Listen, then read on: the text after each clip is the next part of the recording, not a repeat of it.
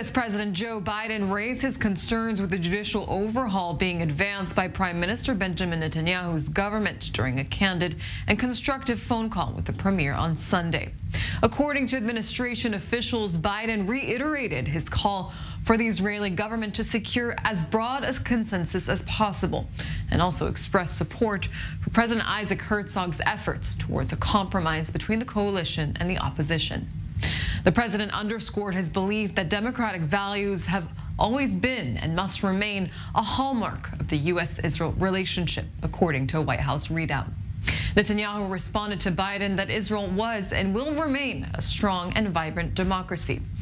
No official invitation to the White House was extended to Netanyahu, as reports claim that the Biden administration is waiting to see how the Muslim holy month of Ramadan unfolds.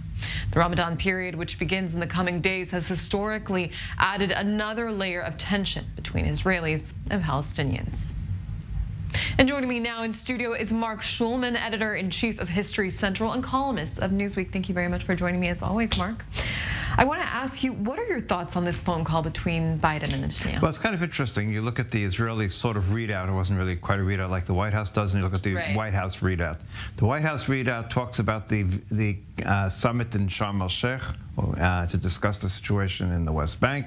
It talks about the need to maintain calm in the West Bank. It then goes on to talk about judicial reform, and Biden offered his services to help mediate. I mean, just think about this. The President of the United States is not going to mediate between Israel and Egypt. He's going to mediate between the sides inside of Israel. And so we've gone a long way. And then at the very end, he said Israel, the United States will stand by Israel when it comes to Iran.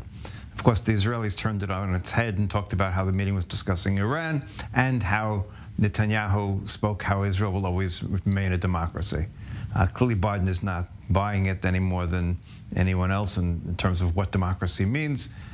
Look, Biden has always been very close to Israel. And probably the last Democratic president who has these really, really strong... It's a misconception, right, that the Biden administration is, say, less close to Israel than Trump was. But actually, you're right. He is very, very close. Right. I mean, Trump had never visited Israel before he became president, I don't believe. Right. And Biden has been here, I don't know how many times, 40, some ridiculous number of times. He has a strong, he has love for Israel, quite honestly. And the reality is he cares. But, you know, if he was in Israel, he'd probably be a member of the Labor Party or something like that. He certainly wouldn't be a member of the Likud. He's a Democrat, after all. And so he identifies with that side of the political spectrum. I want to ask you, Mark, is a phone call from the American president effective in persuading Netanyahu of the need for compromise on this judicial reform? Look, he's gotten phone calls from everybody. Right. You know, on every single level, he's gotten phone calls, he's gotten requests, he's across the board, economically, everything across the board. I don't know.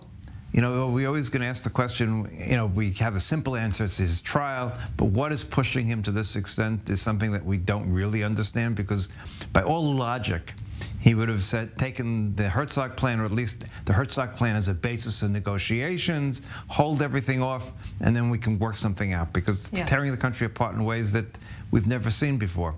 So will it be one more part? Yes, it certainly is. Biden making his position very clear.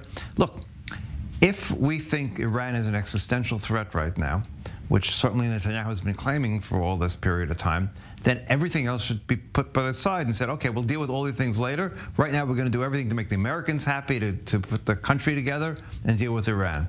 So that brings up the question. If it's so important, stop everything. If it's not that important. Before we leave you, I want to ask you, do you believe U.S.-Israel relations are damaged? Okay, they're not damaged in the sense that, you know, short-term they're hurt. They're not long-term damage, depending on what happens. I think if the judicial reform goes through in its present format, even with this small change in the judge selection, I think long-term it will be damaged, because Israel will not be seen to be the same democracy that it was.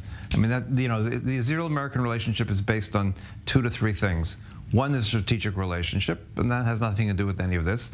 It's the shared values. If we don't have shared values, it's a question where that stands. And it's the American-Jewish relationship with Israel, which is being damaged as well. Right. So we'll see. I'm not optimistic, but I can always hope, right?